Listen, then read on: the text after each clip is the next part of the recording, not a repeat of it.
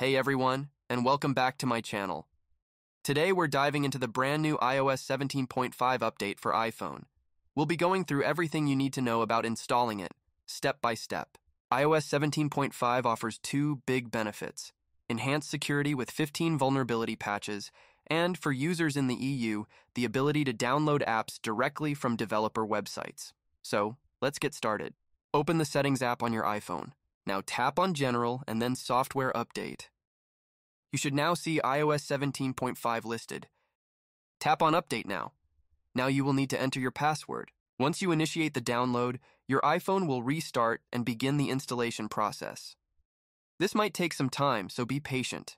Your iPhone will be unavailable during this period. After the installation is complete, your iPhone will reboot again. You might need to go through a short setup process, then you're good to go. Check our video in the description about what to do first after installing new iOS 17.5. That's it! You're now rocking the latest iOS 17.5 on your iPhone.